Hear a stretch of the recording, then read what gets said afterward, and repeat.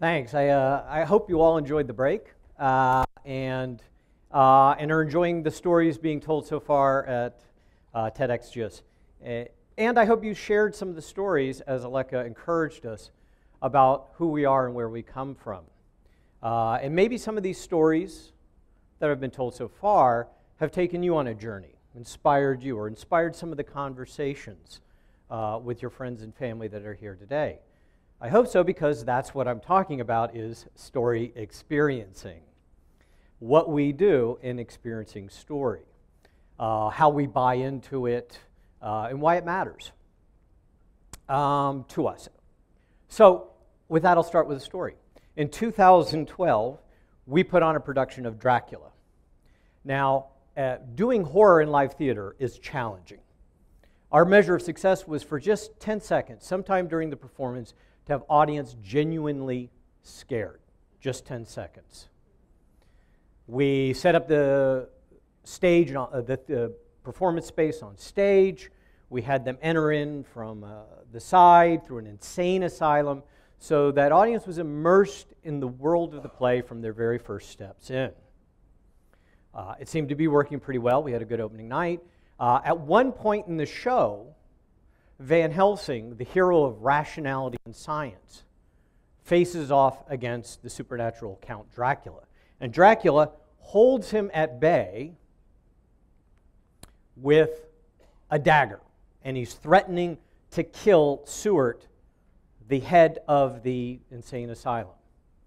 And it's at that moment that Seward takes the dagger, plunges it into himself, sacrificing and clearing the way for Van Helsing to chase down, corner, and destroy Dracula. Second night of the performance, live theater happened. Dracula forgot the dagger. So there he is, threatening to kill Seward with his thumb. And I waited for that laughter. I waited for that moment that was going to destroy the moment, destroy the performance, and perhaps the rest of the run. Nothing. The audience watched in rapt attention as Van Helsing stalked, Dracula threatened, and Seward killed himself with the thumb of death. And I was confounded by that. Samuel Coleridge coined the phrase, the willing suspension of disbelief. But to be confronted with it was confounding. How could they not see the absurdity of it? I asked a colleague who had seen it, and he said, "Yeah, it's Dracula. I guess he can kill him with his thumb." So how do we fall into our stories? How are we transported? How do we buy into it? And neuroscience has some of the answers, I think. One of them, as we saw in that video, is our brains process our sensory evidence and make decisions for us. Lisa Barrett, a neuroscientist, says, we do not experience the real world. We experience our best guess at what's going on, our brain's best guess at what's going on in the real world, what our processing is going on in our brains.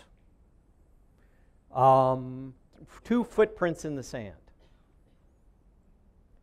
Rotate the image 180 degrees, and now they look embossed. They're coming up out of the sand. Our brain's best guess, the assumption, the unconscious assumption that's happening is that light comes from above. So it shifts our perception of what's going on. So our brains are making a lot of decisions for us in our perceptions. When we're experiencing theater or story, that's what's happening. Our brain is interpreting all of our sensory data.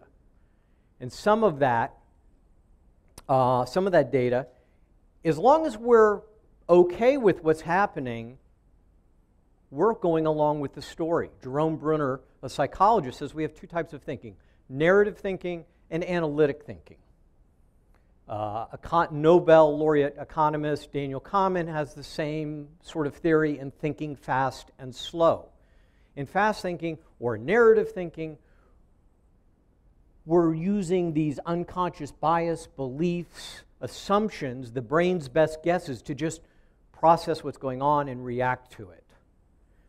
In theater, as long as our behavior is truthful to the imaginary circumstances we've created, the audience will go along with us. And we carry on. And we're with the story. And then at the end, when the curtain comes down and the lights come up and we applaud, that's when we ramp up our cognitive effort. We engage our disbelief. We turn to our friends and family and we say, wow, that was amazing. That was good. Did you see that? Oh, it was so bad. It was so whatever. But now we're ramping up our cognitive effort.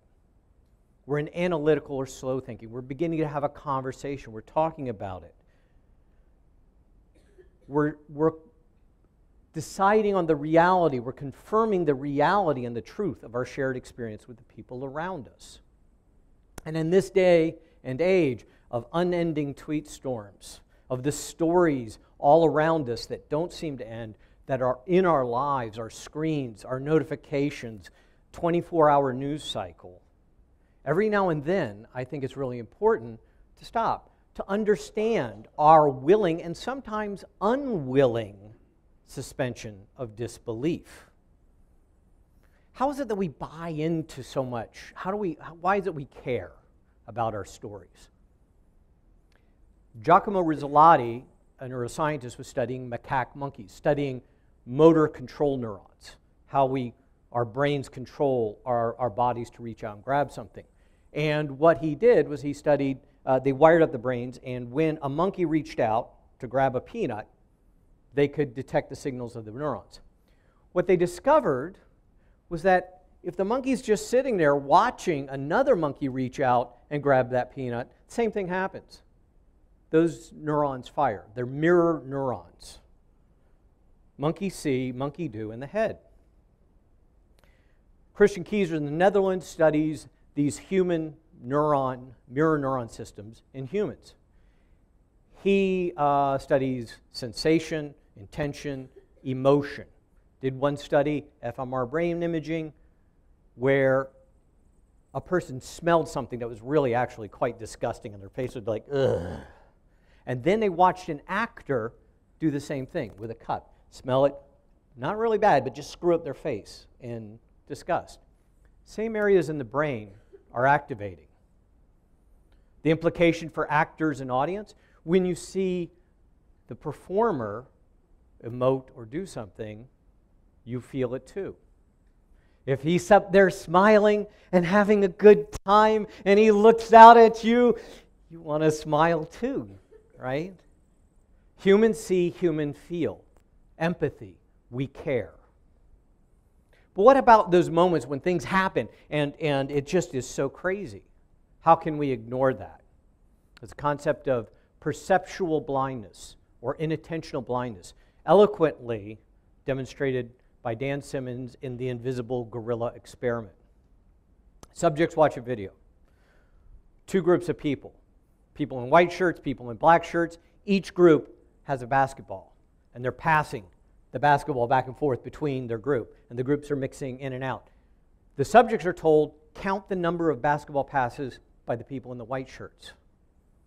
So they're watching. Then, about halfway through, a guy in a gorilla suit comes in, waves at the camera, and then walks off. Consistently, just under half of the subjects don't see the gorilla. They don't notice the gorilla, and they're astounded afterwards to go, oh my God, there's a gorilla. How could I miss that? We have a very powerful disposition when we're engaged and focused to ignore what is plainly visible to us. And it's these powers, this ability to care and ignore,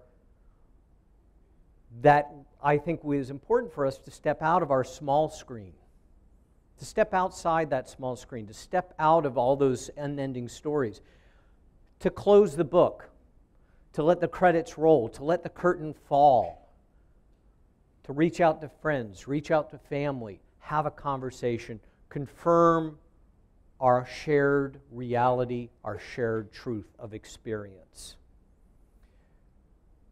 The bread and butter of a magician is misdirection. In theater, we call it direction. Give the audience too much predictability, they're bored.